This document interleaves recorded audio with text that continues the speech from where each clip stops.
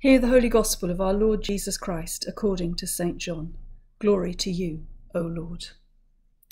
Now on the first day of the week, Mary Magdalene came to the tomb early while it was still dark, and saw that the stone had been taken away from the tomb.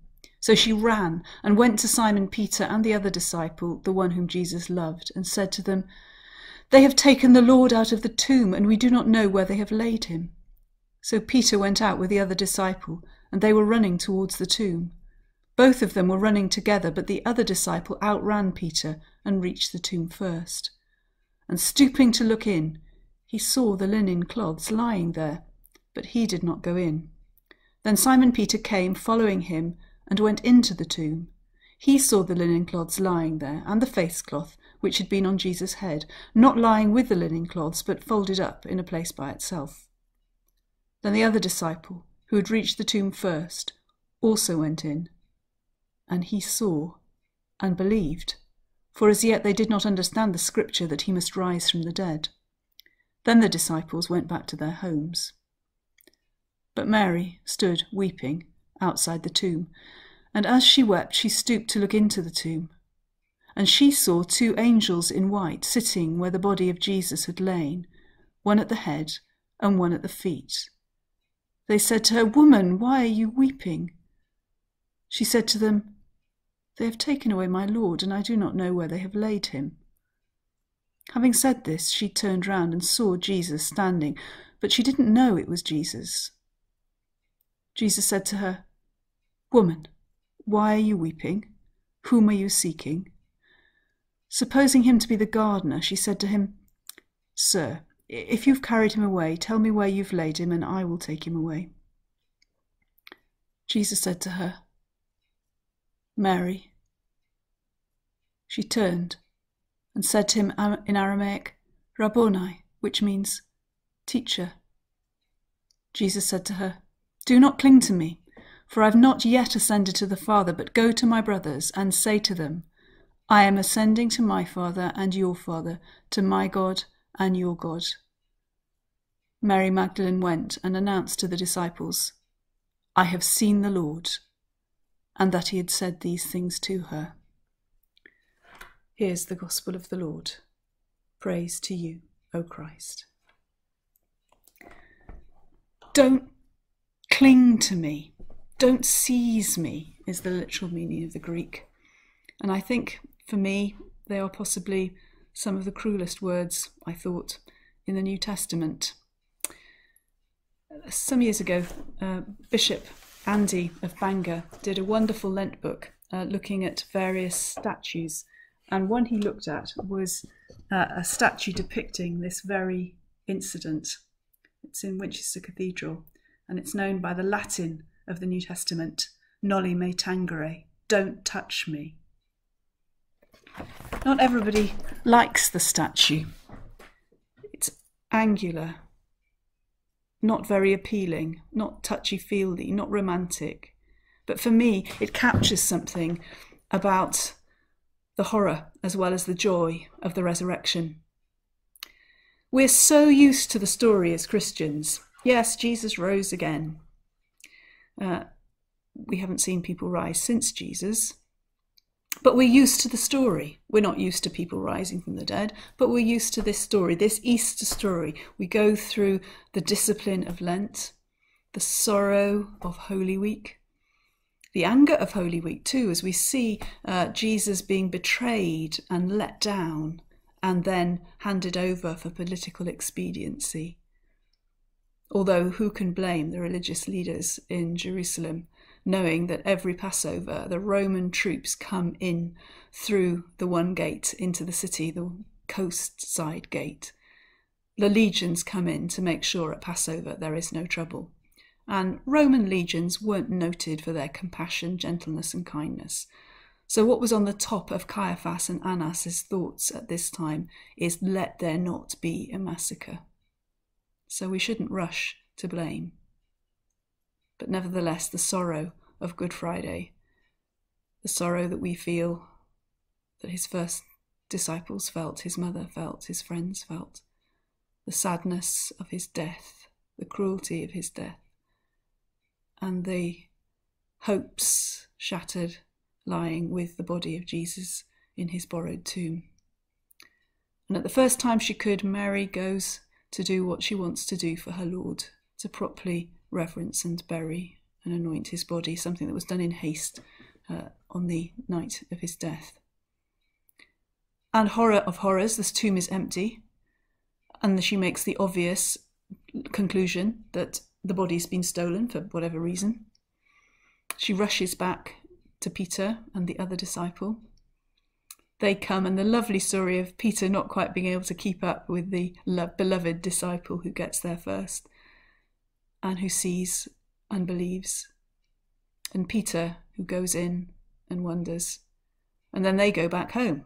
What more can they do? Mary is not satisfied. She wants to find the body. She stands there, weeping, hoping that she might find someone who can help. She turns around and there's a man there. And this is the lovely bit in the story. It's confusing in both ways.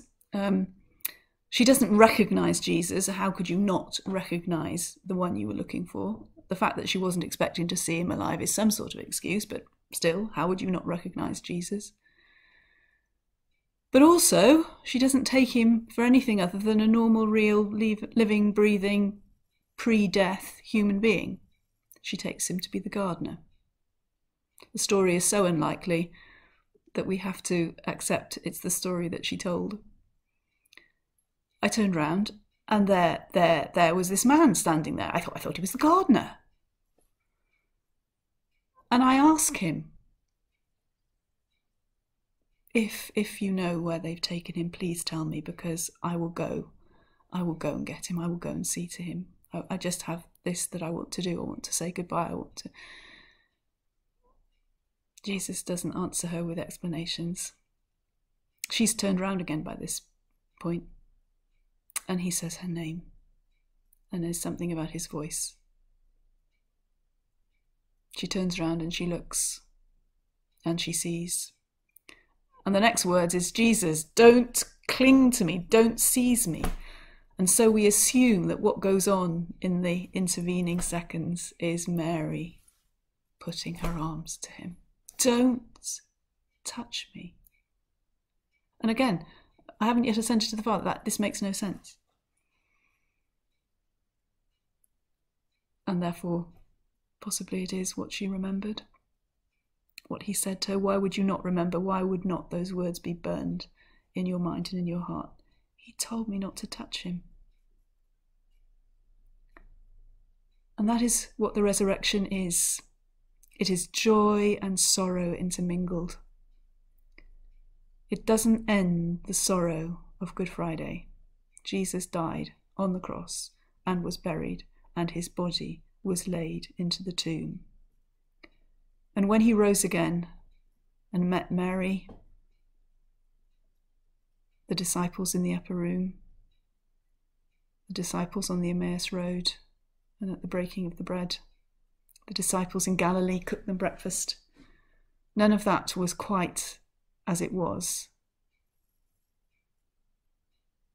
This is not the happy ending to the sad story of Holy Week, the crucifixion and the burying of Jesus.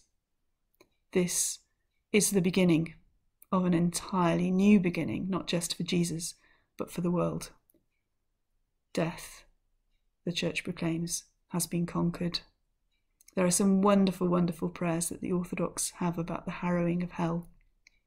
And they put into the words of death that shock horror. Oh, great, I thought I'd captured another victim, but he not only is one I am not allowed to hold, but through him all are rescued. Death is broken, which doesn't mean to say that on this side of it, as human beings, we do not mourn, and how many are mourning at this dreadful time. There are people who are losing their loved ones to, when I say ordinary, ones that were expected, or shocks that, although unexpected, are not outside of what normally happens. But there are others who are losing loved ones to the coronavirus. Some of them who are people like myself who I'm not ill, but might just get ill. Others who are people who have the virus because they are putting themselves in harm's way, because they are looking after those of our loved ones who are suffering and ill. Looking after people so that they recover, while some of our health workers, our care workers, do not. And in London, bus drivers. So at this time, let's say a huge thank you to all those who are putting their lives on the line for the sake of the rest of us. Let us pray for them and be grateful to them. And for us, let's do what we can. If we are not one of those people, not one of those key workers, let's make sure we obey the rules and restrictions, which aren't there to make our lives bad. They are there to protect us, to protect our health, and even more so to protect the capacity of our NHS to cope with what may be coming. And at this time, we need to hear that as horrible as death remains, it is something we can look in the face. Not meaning that we do not take it seriously or try and avoid it and ameliorate it and do all that we can to cope in this crisis to bring us through. But it means as Christians, when we finally have to make that last journey, as we all will, whether it's coronavirus or something later, we can look into the eyes of our Lord and Saviour and say, "Here am I, Lord, hold me." Because we know that Jesus has walked that way before us, and that Jesus has broken death, has been raised to new life, and that the grave has become for us a bed of hope. So, on this Easter morning, in this strangest of strange times, I proclaim to you, Alleluia, Christ is risen. He is risen indeed. Alleluia. And may his blessing be upon you today and every day. Amen.